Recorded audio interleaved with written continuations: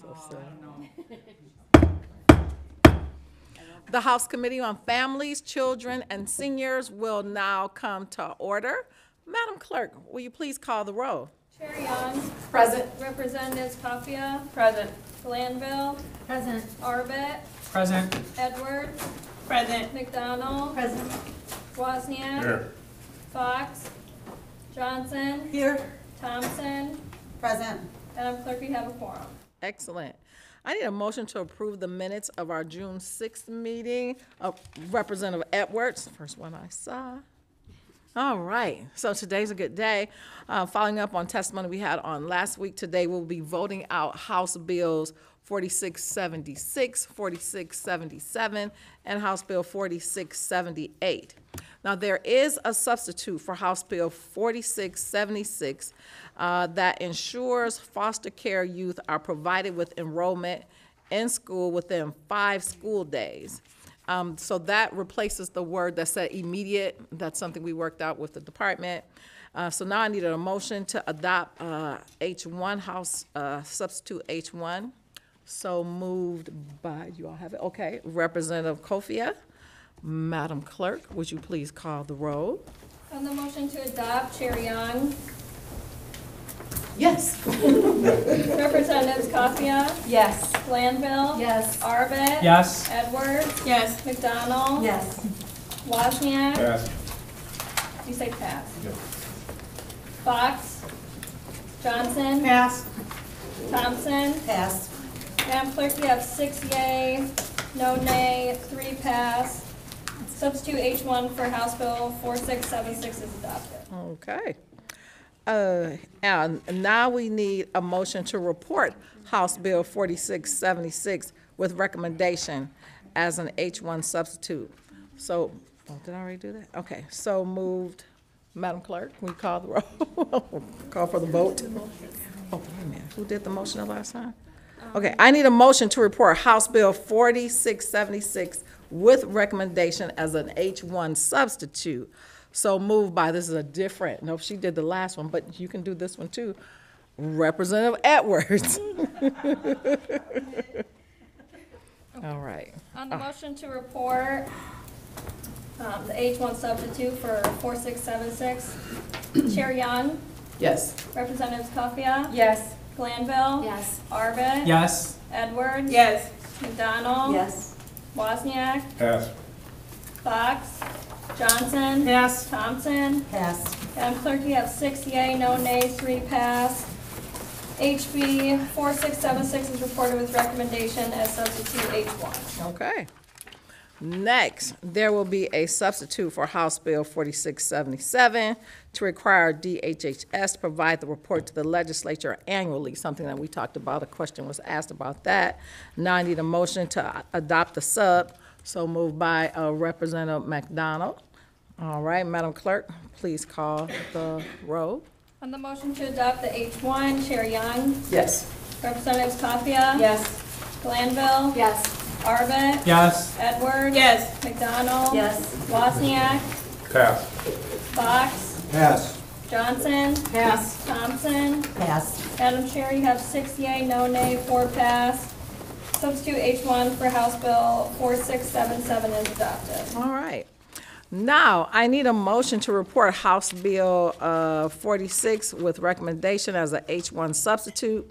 So moved by Representative Glanville. All right, Madam Clerk, please call the roll. On the motion to report HB 4677 with an H1, Chair Young. Yes. Representatives Cafia. Yes. Glanville. Yes. Arbet. Yes. Edwards. Yes. McDonald. Yes. Wozniak. Pass. Fox. Pass. Johnson. Pass.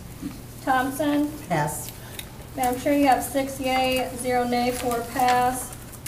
HB 4677 is reported with recommendation to substitute H1. All right. Now I need a motion to report House Bill 4678 with recommendation. So moved by Representative Arbit. Please call for the roll. On the motion to report, Chair Young. Yes. Representatives Cafia. Yes. Glanville. Yes. Arbet. Yes. Edwards. Yes. McDonald. Yes. Wozniak. Pass. Fox. Pass. Johnson, Pass. Thompson. Pass. Madam Clerk, you have 6 yea, no nay, 4 pass. HB 4678 is reported with recommendation. All right, thank you. Got that out of order. Thank you for your support, members. Next, we will have a presentation by the Area Agencies on Aging. First up will be David LaLumia. Right? There you go, Executive Director, Area Agencies on Aging Association of Michigan. Thank you so much for being here with us on today. Excited to hear what you have to say about your organization. Well, thank you, Representative Young and members of the committee. It's a great honor and pleasure to be here today to talk a little bit about the Area Agencies on Aging Association and, of course, our 16 members. And now we're going to see if I can operate the slide. There we go. There are 16 area agencies on aging that represent and cover all 83 counties in Michigan. I'm sure that you're familiar with some of the things that AAAs do in your communities. The mission of the AAA network is to create comprehensive and coordinated local systems of care to allow older adults and people with disabilities to live independently for as long as possible.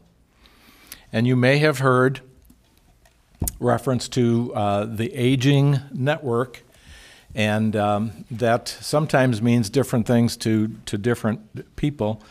But the AAAs are certainly a part of the Aging Network, but they're not the only part. And the Aging Network, as we think about it, comprises agencies and individuals at both the federal, state, and local levels.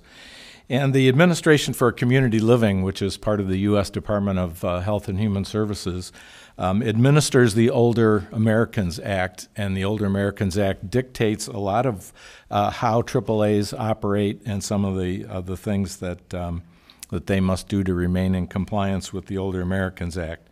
One of the things that it requires is that that each state designate a state unit on aging. And in Michigan, the State Unit on Aging is housed within the Michigan Department of Health and Human Services. The Older Americans Act requires the governor to appoint a commission on services to the aging.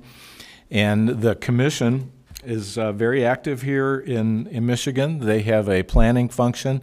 They approve a 3-year plan on services to the aging. And in fact, the commission meeting on Friday is going to review and potentially approve the state plan on aging for the next 3 years. The commission also approves the formula, it's called the Interstate Funding Formula, which is used to distribute federal funds across the AAA network. They approve allocations of Older Americans Act funding to AAAs, and they require, in addition to their own 3-year planning process, they require annual implementation plans of each of the AAAs, and they review and approve those. So the 16 area agencies on aging, of course, are a part of the Aging Network, as are more than 1,500 provider organizations around the state that deliver services directly to older adults and people with disabilities. And that network employs more than 10,000 direct care workers around the state. And one of the issues facing the aging network right now is the dealing with the shortage of direct care workers that the Aging Network experiences, just as hospitals, healthcare, behavioral health, and other health and human services organizations. The Older Americans Act was amended in 1973 to create AAAs and to give states the opportunity to designate AAAs in their states. The Older Americans Act talks a lot about coordinating services and supports for adults 60 and over and people with disabilities. It requires state-level and local planning. It finances home and community-based services, and there are a number of different, I call them titles to the Older Americans Act. One of the titles is Home and Community-Based Services. Another title is Caregiver Services, and that's a relatively new title. But in Michigan, we have over 1.7 million of our citizens that are considered family and informal caregivers and who are providing care and supporting family members, spouses, neighbors, friends, and the issue of supporting caregivers is something that the appropriations committees are dealing with right now to authorize caregiver resource centers that would be created at the local AAA level. So the Older Americans Act also finances nutrition programs, and you're familiar with home delivered meals, and there's also a congregate meal program. But in 2020, in Michigan, 9.6 million home delivered meals were financed by the Older Americans Act and delivered by the AAA network. The OAA recognizes options counseling and advocacy as core functions of area agencies on aging, and as a result of that mandate, AAAs have become a trusted source of local information and assistance across the state. AAA services they're funded from a number of different sources. The Older Americans Act is an important funding source. There's also a state act, the Older Michiganians Act, that provides direction to the AAA network and provides a significant appropriation. The Medicaid program is a very significant one, and the My Choice program is a statewide program that provides Medicaid services to help people stay in their own homes, and I'm going to say a little bit about that in a minute. Also, right now, most counties in Michigan have a local senior millage, and senior millages have become an important part of the way that aging network services are funded.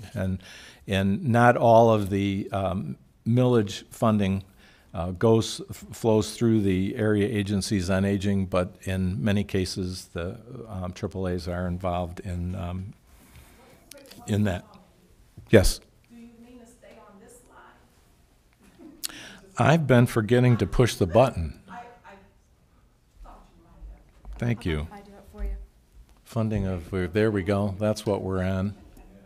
And now we're on My Choice. So, thank you. Let me say just a quick word about the My Choice program. Again, this is a Medicaid program.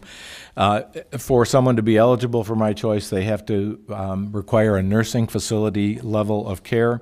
And the program provides in-home services and supports to help people live independently and remain in their own home as long as they can. The My Choice program is administered by 20 waiver agents, and 14 of those are area agencies on aging, and then there are 6 waiver agents who are not part of the AAA network. This is a very valuable program. It's something that's very popular in the communities, and in addition to allowing people to continue to live where they want to be in their own homes, it is an efficient use of Medicaid funding and state funding, as it's significantly less expensive to serve someone in the My Choice program than it would be to send an individual to a nursing home. Finally, I would like to conclude by saying a word about what the AAA network likes to call the Michigan model.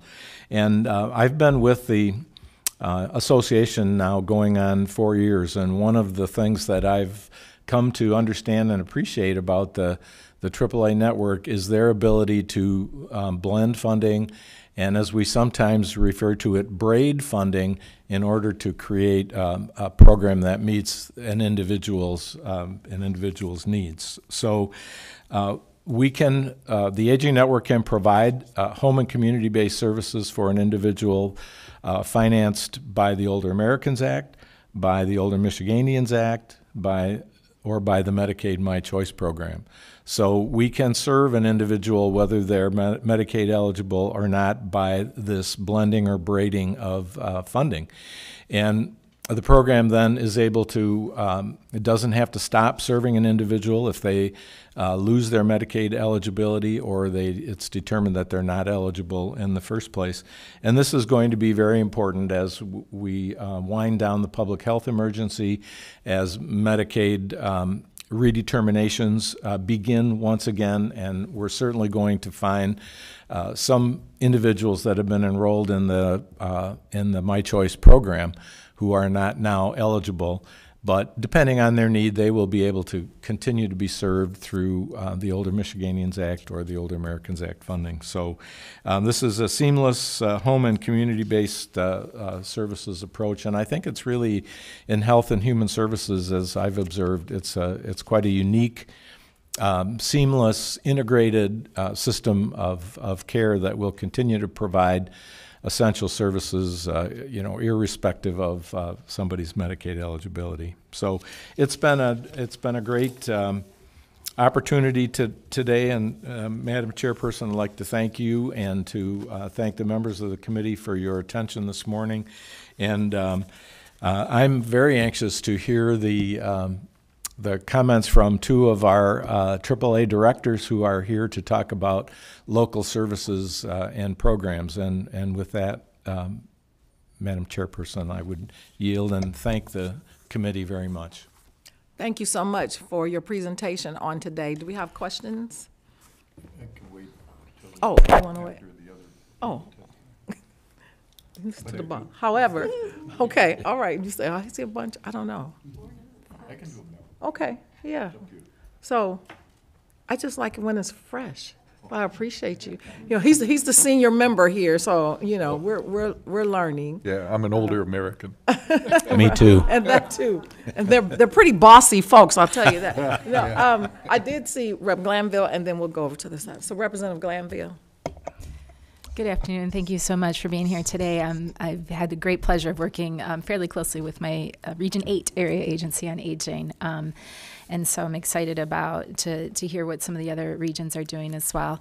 And I just wanted to circle back to what you talked about with the caregiver resources and just lift that up for us here in the committee. I think, many of us who are caregivers do not recognize that we are caregivers because it's my mom and dad, And so I think, as we're coming into this, I really want to just, like I said, kind of flag that for the committee and for you as well. I think of lifting this role up and how so many of us are affected by the services of the area agencies on aging and the importance of the role that you play in the community, not just for our older Americans, but for that next generation as well. So thank you for that, and look forward again to hearing about some of our other regions and how we might be able to support your work. Thank you. Thank you, Representative. Representative Wozniak, Vice Chair. Thank you, Madam Chair. Thanks for being here. Being an elder law attorney, I've really appreciated the services. I'm in 1B, and they've always been great for all people that I've referred them to. So are you still dependent on volunteers for delivering the meals altogether? Or did you experience any shortage during the the COVID experience? Yeah, there's been a shortage of volunteers, and it's made home delivered meals more challenging. But I think that that Heidi and Ron will be able to talk a little bit better about the situation with respect to volunteers and the home delivered meals program. And approximately, would you have any estimate as to how many family caregivers there are in your system or that coordinate with your system? Yes, right now, the Older Americans Act and it's Title IIIe of the Older Americans Act that specifically aims funding at caregivers. That really has been, that program has been more symbolic than actually moving the needle on supporting caregivers. We are serving about 5,000 caregivers right now through those Older Americans Act funds. And we know from research that's been done that there are 1.7 million individuals that would identify as caregivers right now. So we're not even beginning to scratch the surface of what needs to be done with that population. And many caregivers may not require assistance, but some do. And the condition of people that they're caring for change and become more complex, and additional responsibilities are added. So, our proposal is to create these caregiver resource centers at the local level, which would provide information, but would go beyond information, would provide, if someone needs it, counseling, even to crisis intervention, respite care, things like that, to make sure we can support our caregivers that are performing such an incredible service to the older adult population. Yeah, I've always felt your organizations are undervalued, and they are really of tremendous value to our state. Your program and the PACE program combined, I think, take good care of our elder people. Thank you. Thank you. Thank you. Representative Fox. Thank you, Madam. Chair. How you doing? Good to see you. I know we've spent many times together on Zoom, and also other meetings, but I have one big picture question and then one more local question. I know we worked a lot on communication between 4A, MISH, and AAA, and then with the locals. How do you see that? How do you see that has progressed, over the last couple of years, the communication and working together of the various levels?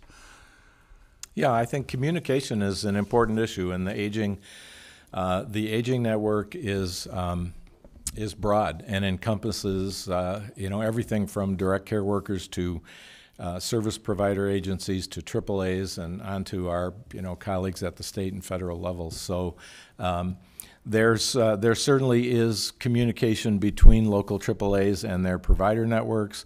I know you've had some direct experience with that, and sometimes you can always improve on communication, I guess I would say, but it's certainly an emphasis point for us, and we understand the need for good communication. And the same is true for communication between the AAAs and then the State Unit on Aging and the MDHHS staff.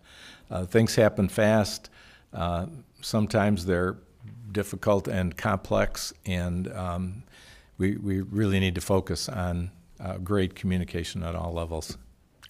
And my more local question is, I've got in one of my counties, I won't get into the specifics, but the Council on Aging has just kind of been shut down by the county government. And I'm wondering, is there anywhere in the network somebody that can give some advice in relation to county governments and local COAs, Council on Aging's, Commission on Aging's working together? I'm trying to keep myself out of the middle of it, very honestly. But is there within the network somebody that either the county government or the council could go to for some help and advice in this picture? It's all over finances, as you might guess. I would say that the first stop should be the AAA, and I'm sure there's been some communication between the program I advise that, yeah. and the AAA. But beyond that, the staff at the Bureau of Community Living and Supports that Scott Wamsley heads up over at MDHHS, they're a trusted source of advice about situations like that, and I would I would recommend that the organization try Scott Wamsley and the ACLS Bureau. Okay. Thank you. Representative Kofia? Thank you, Madam Chair, and thank you. Nice to see you, and thank you for your testimony. So I just had a follow-up. You mentioned that in our appropriations budget discussions right now that there is a proposal, an allocation for caregiver resource centers. I'm trying to continue to wrap my head around what that will look like for the caregivers coming to that center. Is it sort of meant to be a clearinghouse so that they can map out and get referrals, for example, if they need a specific set of supports that they may not know about because they're just starting to care for their parents or whomever? Does it include referrals and kind of a sort of a wraparound concept, if that makes sense? Or to what extent, what supports are available through the resource centers, if you could go into a little more detail about that? Yep, it would be a combination of both virtual information type assistance and through the statewide website. There would be geo-routing referral capacity so that an individual could become familiar with and aware of what's happening at their local level and be referred to their local AAA caregiver resource center. So it would be a combination of virtual and in-person, hands-on services. Okay, so it's not just a website that they would go to that would have information they could follow up, but actually they would be interacting with humans directly and getting that kind of direct support. It would be a website, but far beyond a website as well. Thank you. All right, we're going to take one last question, then I have a couple comments. Representative Thompson. Thank you, Madam Chair. So I have a couple short questions. When it comes to long-term care ombudsmans, number one, how many do we have in the state of Michigan, and who do they report directly to? And then the second one is, would you be able to answer questions about the Medicaid waiver program? Or do we have someone else that is going to be speaking on that? I'll take a try at the waiver programs and question. So aside from the ombudsman question, with the waiver program, if they're qualifying for admission into a nursing home and they choose to stay in their home, are they eligible to keep their home then? Because if they were to go into a nursing home, they may have to sell their home to cover the cost. So this allows them to keep the real estate in their name as long as they qualify? Yes. Is that a Yep. correct One of the statement? requirements of Medicaid eligibility is that the value of your home is not considered when an individual's assets are viewed to. And as Mr. Attorney, if that's correct me if that's not the case, but yeah, a person's home is not considered an asset for determination of Medicaid eligibility. I'm excited to hear that we offer that. I know that's one reason why we didn't put my grandfather in a facility, because he would have had to have sold his home to pay for it. Looking into that a little bit more. And then how many ombudsmans do we have in Michigan for long-term care, and who do they report to? Yeah, I'm not sure of the exact number of ombudsmen that we currently have, but there are different ombudsmans. There's a nursing home ombudsman. There's an ombudsman for the dual eligible program, which is called My Health Link, and the ombudsman report to an organization which is funded from state and federal funds to operate that program, and it's the Michigan Elder Justice Initiative program where most of the ombudsmen are housed. But the ombudsmen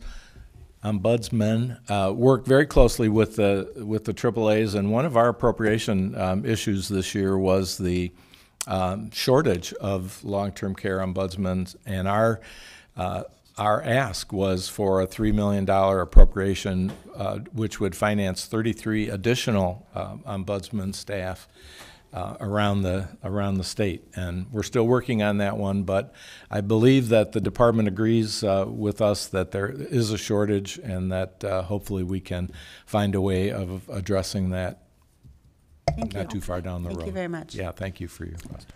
Thank you. Well, thank you for your testimony. One thing I wanted to ask is, I used to work for a Detroit Area Agency on Aging, so I'm glad they're here to be with us today. But in your overview of your services, and I know we focused on services for older citizens, but do you all still offer services for 18-year-olds and older with disabilities? Yes. because Yes, we that's a do. part of what you do that most people don't think of just by nature of the name of your organization. And so perhaps when we hear from the others, we can get some additional details on that. I just want to be certain nothing changed No. over the past 10 years I've worked there. You are correct.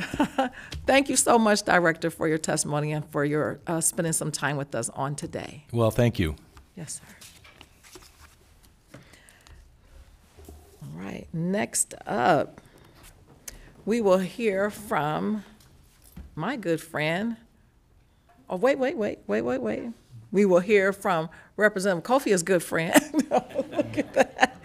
We will hear from the Area Agency on Aging of Northwest Michigan Executive Director Heidi Gustine. Is that correct? Director of Community and Business Advancement, Katie Landon? Candy Landon. Come on down, ladies. You are next up. Thank you so much for joining us on today.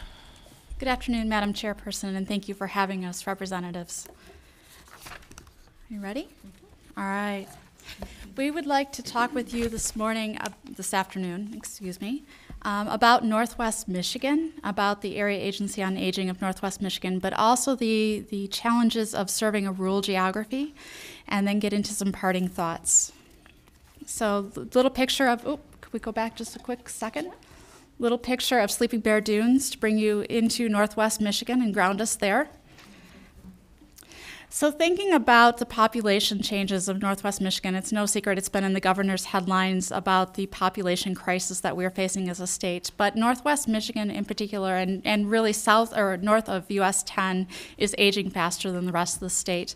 When we think about the population demographics as a whole, 1 in 4 individuals in the state of Michigan are over the age of 60. And we think about 60 from a policy perspective because that's where the Older Americans Act comes into play and county senior millages come into play. Northwest Michigan is aging at a rate of almost 1 in 3 older adults. And so when we look at this chart, you can see the trend from the census of 2010 all the way through to 2021.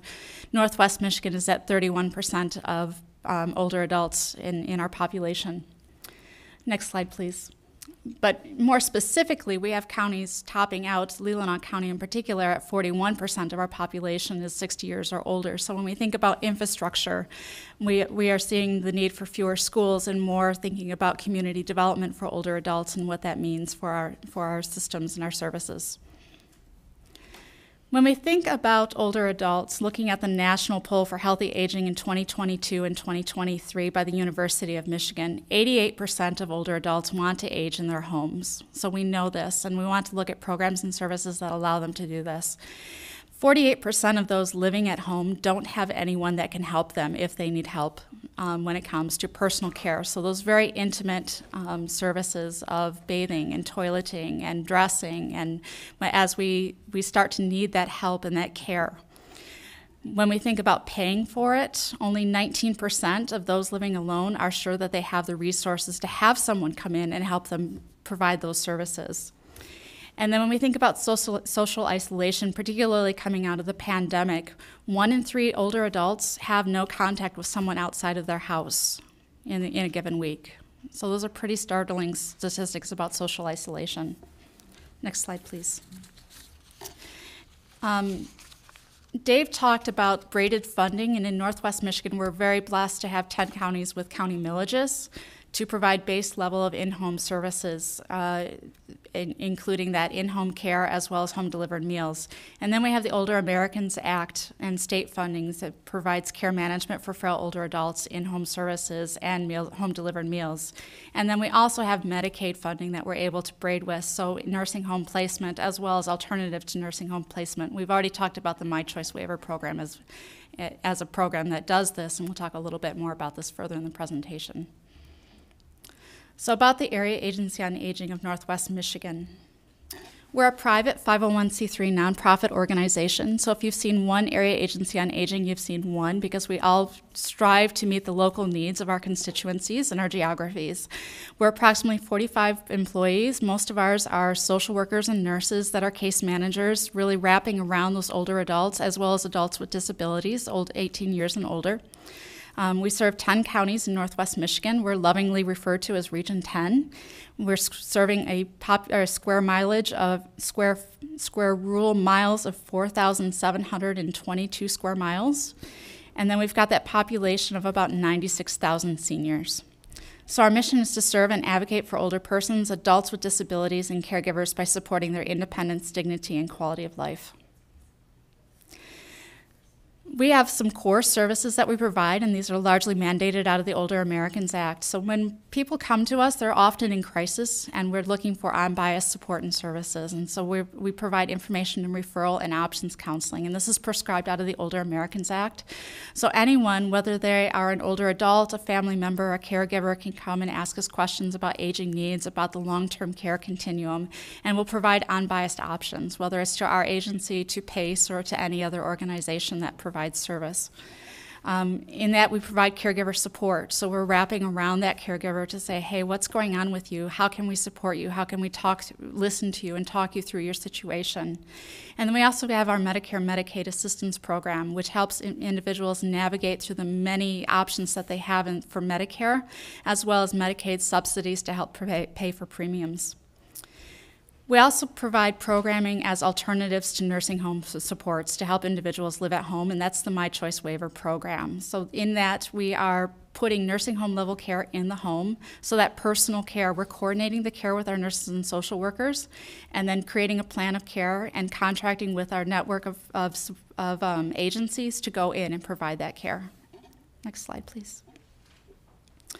Dave talked about home-delivered meals and congregate meals. So the funding passes through the federal and state government to our agency, and we contract that out to various councils and commissions on aging to provide home-delivered meals, and we assess to make sure that the appropriate food and food administration guidelines are being met, making sure that the meal sites are operating according to standards, and that we have a registered dietitian on staff ensuring that those programs are met.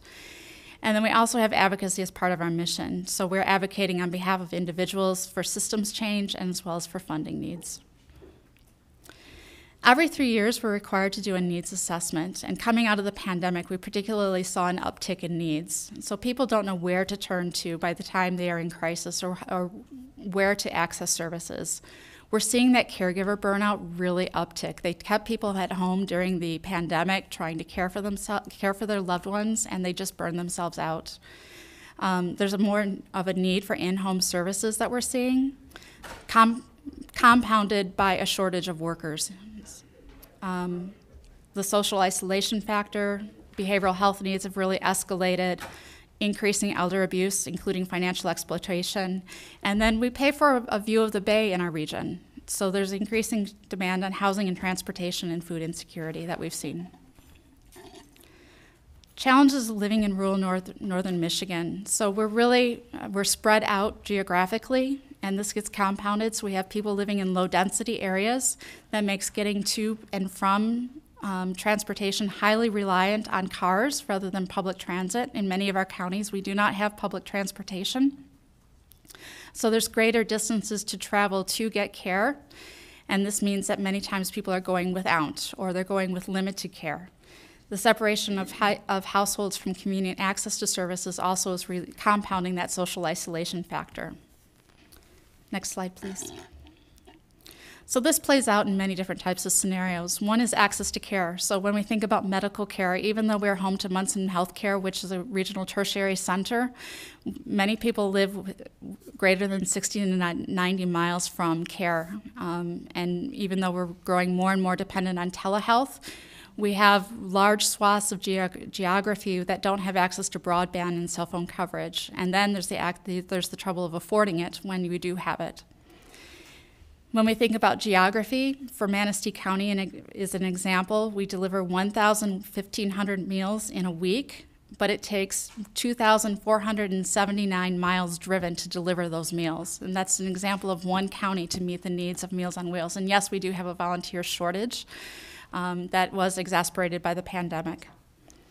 And then there's just inflation. So the costs of housing going up, the cost of transportation, the costs of food. We're seeing more and more seniors on the risk of homelessness, greater food insecurity, that lack of social support. We're seeing more choosing between food and medicine, and just the compounding inflation ramifications.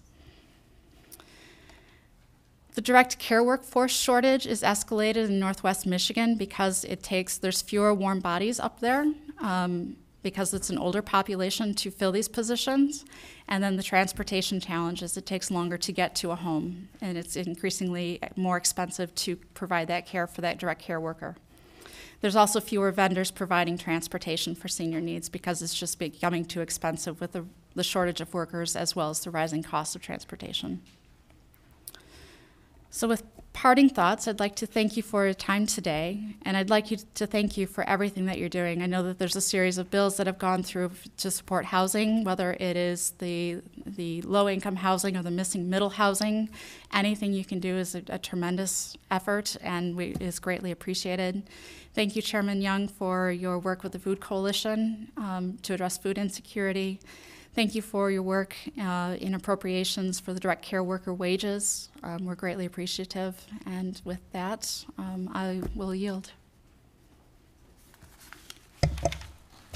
I was waiting on something to end on a really high note, and this is really great, but we've got to deal with reality. And so there are so many challenges. So we're grateful that you were here to share those challenges, because that's what helps us as lawmakers figure out exactly how we can continue to support. Representative Kofia, Dusty, raise your hand. Thank you, Madam Chair, and thank you so much. It's great to see folks from Northern Michigan come down and talk about our aging population. And Madam Chair, I did ask the folks to specifically speak to not only the services but the challenges too, because rural Michigan, there are a set of challenges around senior populations, and you all have heard me talk a lot about housing, right? And a lot of those pieces, they really do tie directly into how best we're going to be able to support our most vulnerable. I did have a follow-up question though, Madam Chair, if I may. So you spoke about the population in Michigan. One of your first slides, Heidi, was about seeing population changes and increase in seniors. Now, our region, Grand Traverse and Leelanau in particular, we are seeing a population increase, yes? In Grand Traverse County, yes. Leelanau is negligible. And with the population increase in Grand Traverse, which is of the region for folks who don't know, many of the surrounding counties to Grand Traverse are in the 17 to 25,000 population, but Grand Traverse is 94,000. The population increase we're seeing is seniors, yes? More older Michiganders and folks coming from out of state to retire there. So I just think it underlines the need for supporting senior services in the region. So I just wanted to make that point. Thank you. Do we have any other questions? Okay. Thank you for your testimony. Do you know how many clients you currently have out of the 96,000 seniors in your area? We support about 2,000 individuals through the MAP program. Information and assistance, we help about 1,000 people per year, 1,000 to 2,000. And then in terms of case management, we're doing about 800 per year. Okay. And obviously with the lack of internet and broadband and the advance of telehealth, you still have a void there, right? We do. Yeah. Yes, we're doing a lot of things telephonically or in homes. We'll see what we can do on that. Thank you. Absolutely. All right. Well, thank you too so much for joining us and for your presentation on today.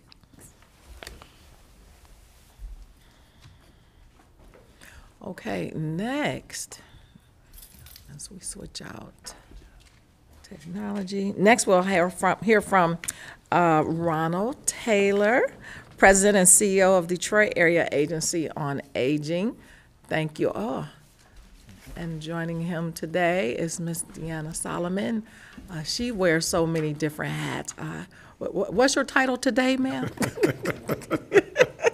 Look at her. There you go. Thank you so much for joining us on today. Feel free to start when you're ready. Thank you so much, Madam Chair, and also just thank you to the members of the Family, Children, and Seniors Committee for inviting us and for having us today. We are, as Madam Chair alluded to or stated, that we are from the Detroit Area Agency on Aging. And the Detroit Area Agency on Aging is an organization that has been around in the Metro Detroit area for 42 years, since 1980. And we serve the communities as kind of unique in regards to the communities or how Wayne County is split out. Our agency actually serves 9 communities within the Metro Detroit area.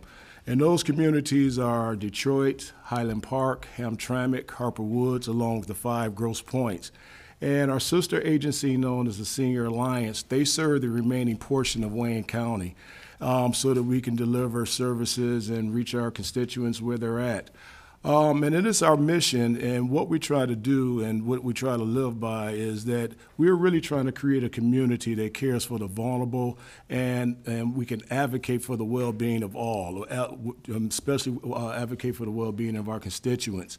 And so we've been doing that, and we try to operate from a perspective of what we call from a management and also an organizational perspective of being servant leaders in regards to what can we really do to enhance and to improve the lives of our constituents and everybody in which we interact with.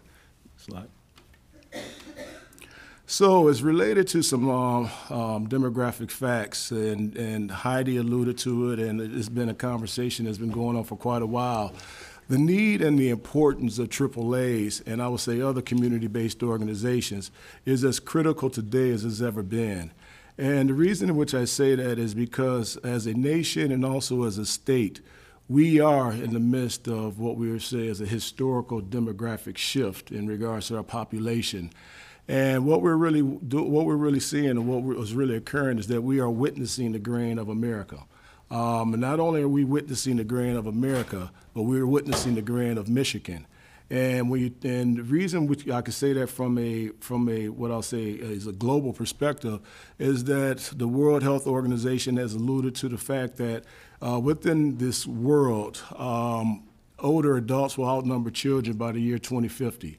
Within the state of, or within this country, the U.S. Census has indicated that older adults will outnumber children by the year 2034. In southeastern Michigan, this phenomenon is occurring at even more accelerated pace, where older adults will outnumber children by the year 2026. So within the next 3 years, there will be more older adults in our community than there will be children. And within our service area, we have approximately, I would say, 153,000 individuals that are over the age of 60.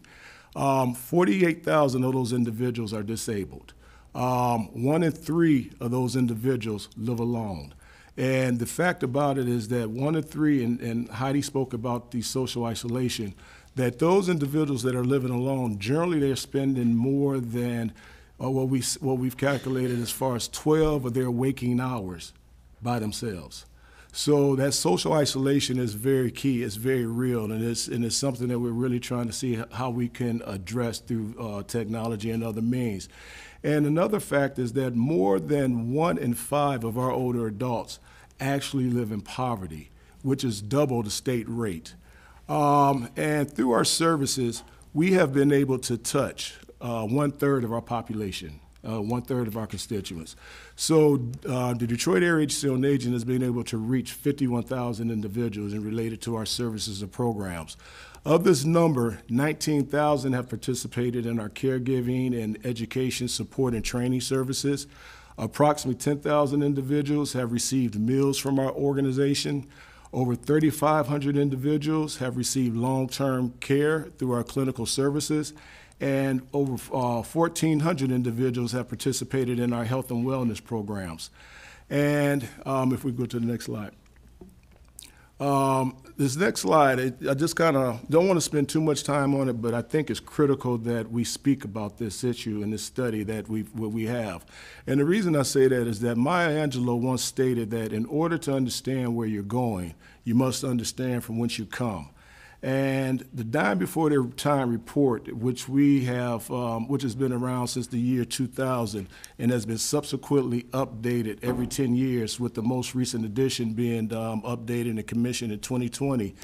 The Dying Before Their Time report essentially reflects 4 areas, or it takes a look at 4 areas. It takes a look at hospital utilization, it takes a look at morbidity, it takes a look at mortality, and also in regards to access to care. And this report based upon this genesis, has served as our North Star in the Detroit area, in our community, because of the findings which it has revealed.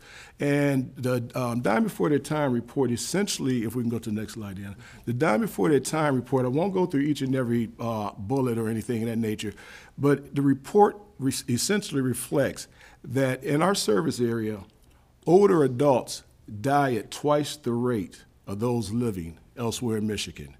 The death rates for those that are 50 to 59, which we find pretty startling, is 122% higher than the rest of Michigan. For the individuals in the age cohort of 60 to 74, their death rate is 48% higher than the rest of Michigan. Next slide. And this slide essentially has some, it doesn't appear to be, but it's very, what I'll say is profound, and also some very startling information in regards to the fact that 89%, or close to 135,000 of our constituents, are dealing with one chronic illness. Now, that may not seem like much, because we all deal with issues such as arthritis or diabetes, or, we know someone that has strokes, or, even some dementia or things of that nature. But the real startling fact, and the real issue that's what I would say is profound for our community, and is really a call for action, is the fact that our community, or our constituents, our older adults, are dealing with 3 or more chronic illnesses at a rate as far as 39%. So approximately 60,000 individuals in our community are trying to navigate life while dealing with 3 or more chronic illnesses, which is something in which we're really trying to address. And in our perspective, and from our mind, chronic illness, we've had the pandemic as far as COVID, but chronic illness is also, or remains, an epidemic, and is at an epidemic level in our community. And so it also plays a disproportionately high rate as far as the death rate in our community. And so the reason in which I highlight these stats is because they really reflect what we consider to be population health perspectives. These are population health statistics as related to what's occurring in our community. And so in response to this data, and response to the census reports, our agency has really tried to be proactive in regards to what we do. And the next slide will reveal in regards to our service model. And this service model is just what I'll say I'm not going to say a small portion, but is a snapshot of the services that we deliver to keep individuals in their homes and to keep them able to age in place.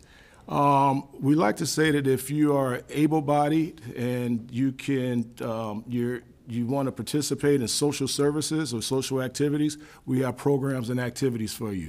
This continuum of care goes all the way through to those individuals that are disabled, or maybe homebound, or dealing with ADLs or IADLs as far as activities of daily living that may impact their ability to function.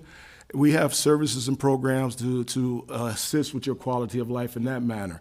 If you're a caregiver, we recognize that caregiving is and I'll speak about that a little later, but caregiving, in our opinion, is the backbone of the healthcare system.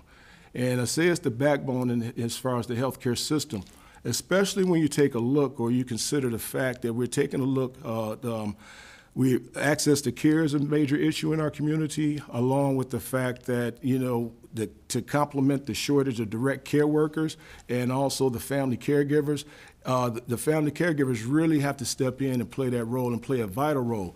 And I say this also in allusion to the fact that when you consider that 70 to 80% of the medical care that an individual receives actually occurs in the community, the role of the caregiver, whether it's the direct care worker or if it's that family caregiver, is critical in our healthcare system. So these services kind of reflect the continuum of care in which as far as the services in which we provide. But to kind of wrap it up, or to kind of drill down as far as what our focus areas are, there are 6 areas in which DAAA is going to be focusing upon to really bridge that gap as related to helping out in regards to addressing some of the health disparities and some of the health inequalities in our community, along with recognizing the increased demographic population shifts that we're seeing. The first issue in which we're taking a look at as far as healthcare literacy. And when I say healthcare literacy, okay, well, I don't think that slide made it in. Well, and I say in regards to healthcare literacy, what we're talking about really is twofold. One is from an education and awareness perspective in regards to just raising the awareness or the knowledge of what are some of the factors or what are some of the conditions or what can be done to prevent some of the conditions that our population is facing. But one perspective in which we really think that healthcare literacy really needs to be focused upon is that when individuals get to our point, and as far as when they knock on our doors for services, we're at the point in time in which we're providing treatment most of the time. We need to start to be able to work downstream across the lifespan in regards to working with youth and families earlier on so that we could prevent some of these chronic illnesses. So from a community base, we really need to see what we can do, and we're going to be pushing and working to really enhance healthcare literacy. The next item which we're focusing on is health promotion and preventative services. Our agency have created what we call community wellness service centers, and we've introduced over 14 evidence-based health and wellness programs. And these programs include everything from falls prevention to dealing with dementia and the caregivers working with dementia, nutrition, therapy, diabetes, and other aspects of what we would consider the lifespan or some of the chronic conditions that individuals will deal with. And we're very pleased to announce that one of our most recent diabetes evidence-based programs was just fully recognized by the Centers for Disease Control. So that is something that we will be pushing out and we'll be continuing to work to share with our constituents. The next item, as I spoke about, is in regards to caregiving services and supports. This has to be the linchpin in regards to us truly addressing healthcare at a community-based level. And, you know, I spoke about as far as the need for the support for our direct care workers and then also for our family caregivers. But there's an initiative in which we're working on with the Michigan Public Health Institute. And this initiative is in regards to what I would say is our team affectionately calls it as far as Angie, the Angie of healthcare. And it allows individuals out of the community to go on an app and find a direct care worker in which they could contract with directly. And it's a beta program, and it's one in which we are excited about to see if it helps the direct care workers in regards to being able to retain more of their wages, and also in regards to really driving down to what we consider to be person-centered care or person-centered planning. The fourth item in which we are really will be focusing upon is social care or social determinants of health, or social, how do we work to alleviate some of these social barriers to care. And so we are currently working with MPHI and also the state AARP office to bring community stakeholders together to develop what we consider to be a community roadmap to address some of these social determinants of health. One of the things that we realize is that when we talk about some of these social barriers to care, social determinants of health, we're really looking at issues that include housing, that focuses upon government, also the environment, and also education. So it's going to need to be a collective community lift in order for us to have a collective impact in regards to addressing some of these SDOHs. But it's one in which we're convening in regards to partnerships with MPHI and with the state AARP office. The fifth item is in regards to access to care. This has to be a priority just as the others. And so to address that, we are, you know, as most of our colleagues throughout the state have done, is we've implemented a telehealth program with remote patient monitoring services. And one of the things that I like to say and kind of brag about is related to what our agency did, is during the height of COVID, we were able to partner with federally qualified health organizations to implement what we call as a homebound vaccination program for our constituents. And this program was initially done so that we could provide COVID vaccinations to individuals that were homebound in our community. Our initial goal was to serve 400 individuals.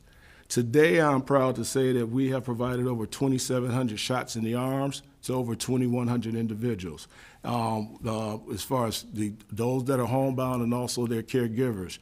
And we are also working to implement a home-based primary care program to get more comprehensive medical care to our constituents. Now, the last item in which we're really focusing upon, and I won't spend much time on it, is the modernization of our programs and services.